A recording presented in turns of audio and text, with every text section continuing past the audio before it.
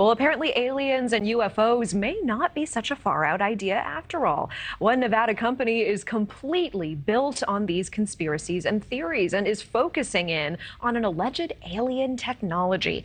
Our affiliate KLAS gave us a behind-the-scenes look.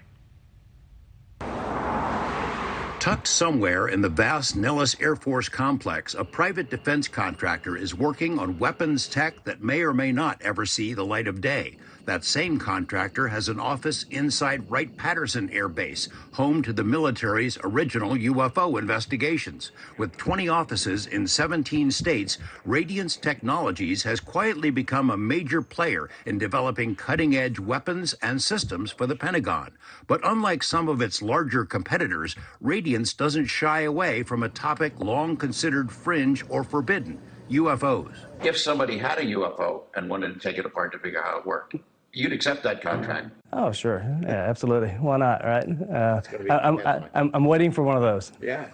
Tim Tinsley is an engineer who spent 2 decades working on missile defense systems before he joined Radiance. Unlike behemoths such as Lockheed or Northrop, Radiance is entirely owned by its employees. Tinsley rose to become president of the company, which has its home base in Huntsville, Alabama, also known as Rocket City. Whether we're in Las Vegas and San Antonio, Dayton, Ohio, or Huntsville, it doesn't matter. You know, the idea there is we have a core set of values that runs through the company. So we have 105,000 square feet of facility here. So it's made up of laboratories, classified and unclassified. But what exactly does Radiance do? There are hints on its website of exotic defense technologies such as Star Wars-like direct energy weapons, hypersonic missiles, systems to defend against cyber warfare, and who knows what else. What are they doing at Nellis Air Force Base? I can't tell you a lot, right?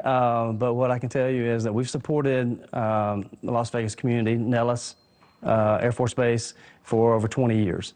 And, you know, a lot of the work we do is mostly for the Air Force, of course, but it resides in that RD-T&E, the Research Development Test and Evaluation spectrum. As Tinsley knows, Nellis is one of the places rumored to house mysterious materials of unknown origin. The story, first reported by us more than 3 decades ago, is that a super-secret program housed in or near Nevada's Area 51 military base has been trying to reverse engineer alien technology.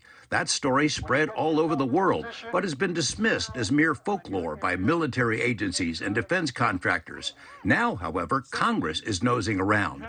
Key committees have received closed-door briefings alleging the rumors are true, and legislation is pending to encourage whistleblowers to step forward and tell what they know about crashed saucers.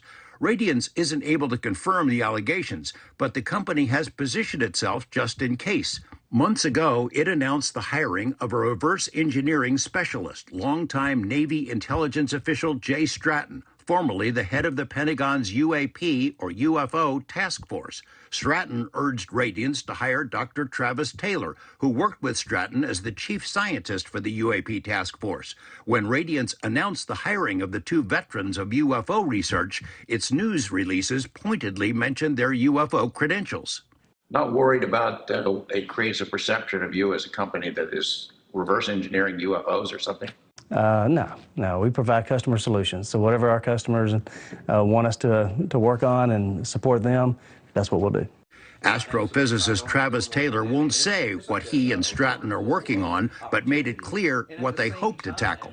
Jay and I are working on growing the capabilities of doing reverse engineering of foreign materials and so on. And so it makes it the perfect place if we were to get something to reverse engineer. We would absolutely want to do that. George Knapp, NewsNation, Las Vegas. Thank you for watching. Go to newsnationnow.com to find NewsNation on your television provider. And don't forget to click the red subscribe button below to get more of NewsNation's fact-driven, unbiased coverage.